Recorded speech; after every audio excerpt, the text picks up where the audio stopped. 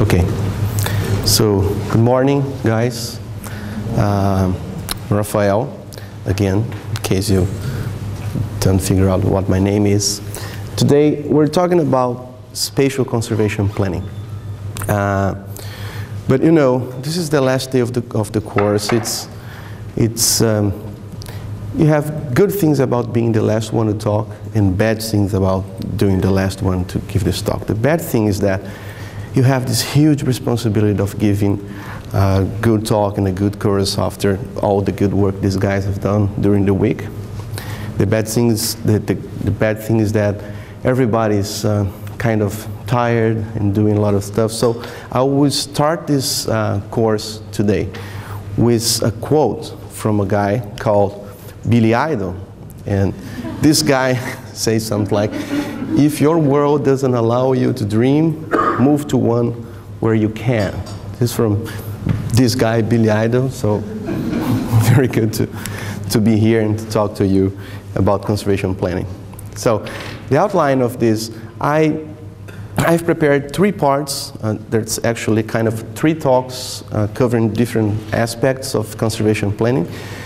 The first one will be a more conceptual one. We'll have a chat about what is conservation planning, what are the objectives of this, why conservation planning is so important. So, for this part, I will start with a brief historical perspective on the field.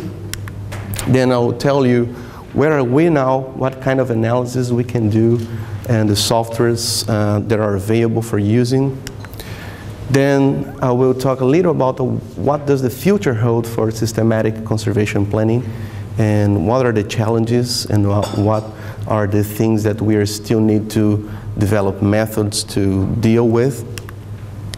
And then I'll close with some concluding remarks for this part of the talk, okay? So there we go. You know, the establishment of conservation area is still the cornerstone of conservation actions. The most cost-effective way we still have to protect nature is to do in situ conservation, is to set aside some area where species could live and populations could persist for a long time, okay?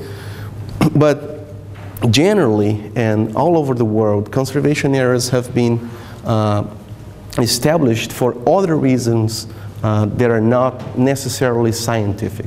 Okay, they're not science-based actions in doing that. So many conservation areas are just established in beautiful places with great scenic view, like the Iguaçu Falls in Brazil, one of the most beautiful waterfalls we have in the world. That's a good place to have a protected area because you're not going to do any other thing like that. There's no other land use to such a place. Or maybe you can create a protected area to save an important species, a threatened species, or a charismatic species like the golden lion tamarin, which is endemic to the Atlantic forest, and a highly threatened species in Brazil, for example. But you can have game reserves, rhino reserves, and other stuff like that. The problem is that when you do that, you are basically saying that it's good to put a conservation area in any place that is no good for other land use. So what happens worldwide is that if you take a look at places with increasing fertility, places with high fertile soils are not good to place protected areas because these places are very good for doing agriculture, for example. Same goes for increasing slope areas. Conservation areas are usually not established on flat lands. Usually has some kind of very irregular relief. So the total area preserved is mainly placed in sites that you don't have any other use like agriculture or other things like that. But the result of this is that you get problems with poor representation of species. So you end up with species out of protected areas. So this is the case of this moss species in Alberta, Canada. This is the distribution of the species. The green areas are protected areas in the state. And then only 3% of the distribution of this species is within any kind of protected area. And most part of the distribution is out of this protected area. So we call this a gap species. This species is not protected. Any very small part of its range is actually protected inside a reserve. And this is a problem, and we have to figure out how can we fill these gaps. How can we establish protected areas in a way that we will cover species that are not currently protected. So we started thinking about this about 30 years ago, and back to the 80s, we started thinking about how can we put this problem into a conceptual problem, a mathematical problem that can be solved thinking about optimization theory. How can I optimize the limited resources I have to get the most out of my action for conserving species? So at that time, we're dealing with problems that were conceptually powerful, but very simple. For example, we are trying to think about just one species or a single population, and what would be the minimum necessary habitat patches that we need to conserve to get this population viable in the long term. Okay? We're trying to minimize the number of sites that we need to protect so the species will be protected.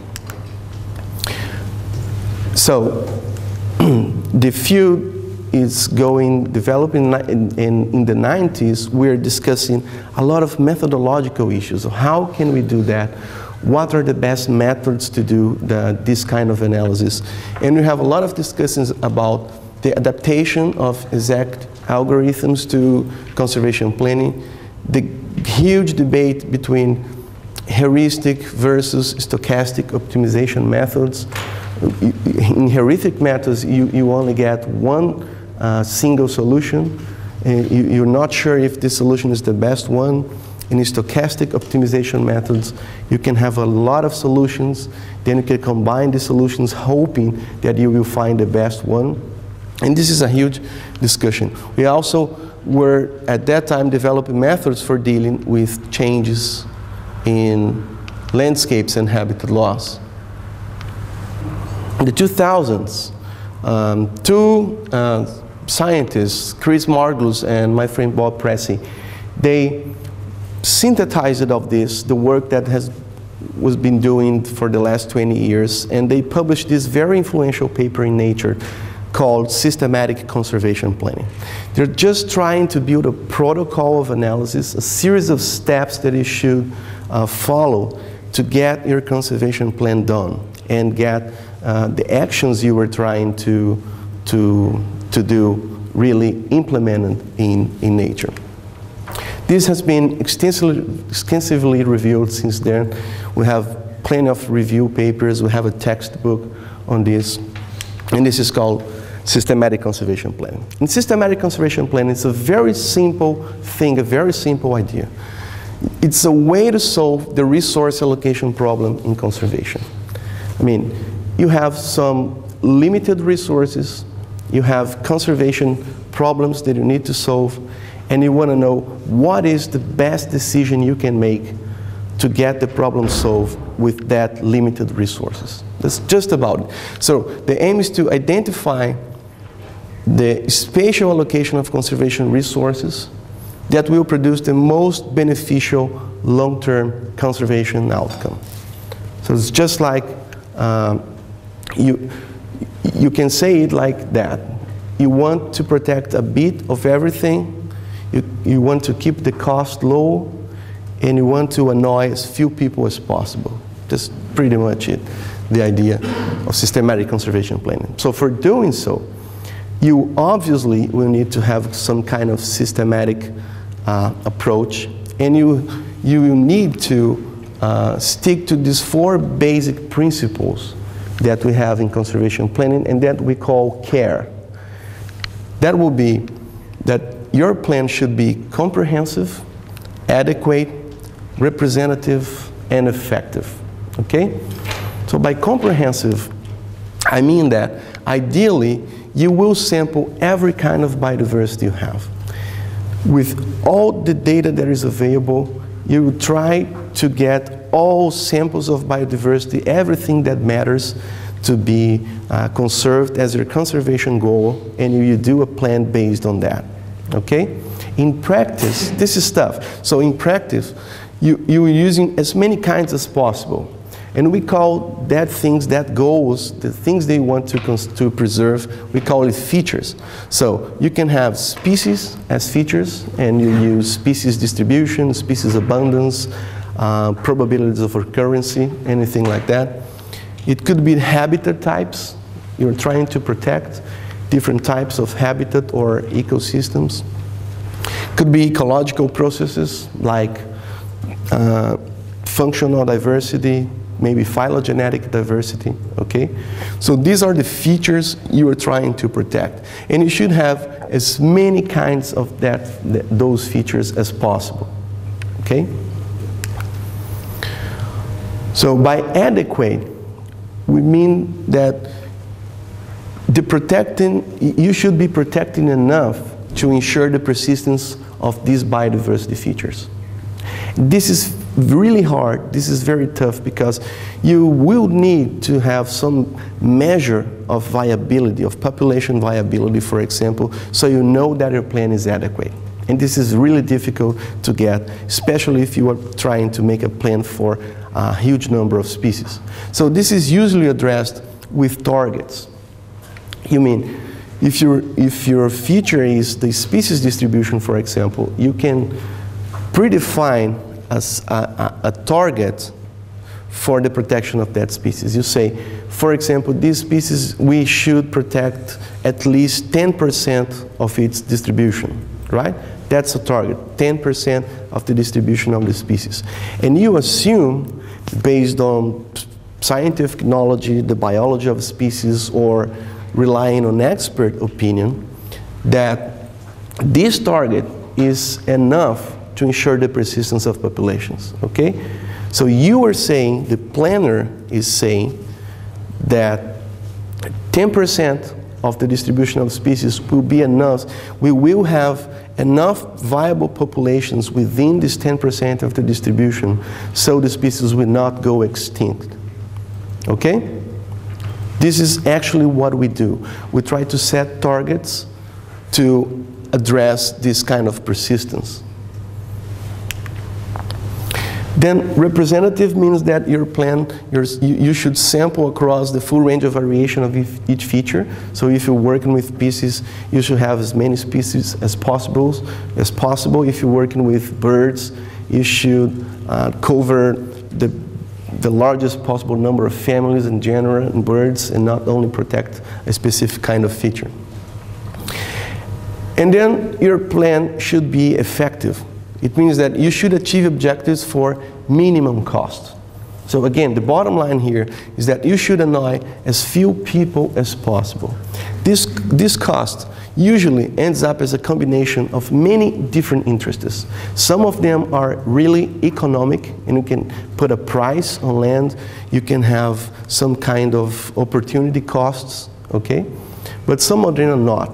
So we usually use this cost as a constraint to the analysis. It could be a social cost, it could be an economic cost, it could be a political cost. It usually means that you are trying to solve a conflict when trying to implement a conservation action. It could be creating sites for conservation, establishing protected areas, but it also could be managing some protected area, managing fire within natural areas, or trying to reduce invasion of invasive species, okay? Any kind of conservation action should be effective in terms that the cost you are using, whether it is economic or not, should be addressed. It should be included in the planning, because costs play a critical role in conservation actions, right? And then there is another thing. it's very important, so you have to know that as we are trying to establish these protected areas in a more systematic way, it will be very good if you can define the problem you have as a mathematical problem. So you actually have an optimization problem, and you have to define it formally so your objective is very clear for anyone involved in the planning, okay? And we have basically two types of general problems in conservation. This is the first one. It's called the minimum set coverage problem. It means that you want to represent a given proportion of biodiversity at the minimum possible cost, okay?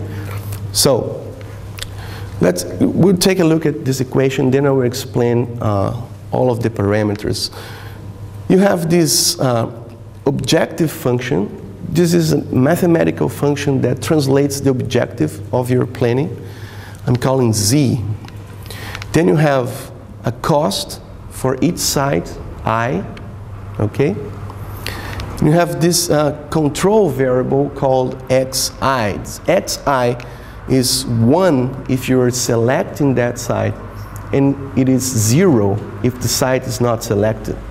So if it is 0, you multiply the cost by 0, and this site will have no weight in your decision. But if you pick up that site, then you will include the cost of that site. And this function is really a summation of the costs of all area that you have picked up to build a conservation area network, okay?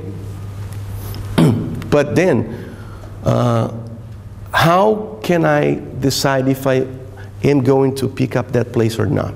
So you have a target for species J, for example. Let's say it is protecting 10% of the distribution of that species. This is DJ. And you're only picking up a site if the sites you're choosing to be inside your conservation area network, they achieve a given level of representation of the species J in those sites I.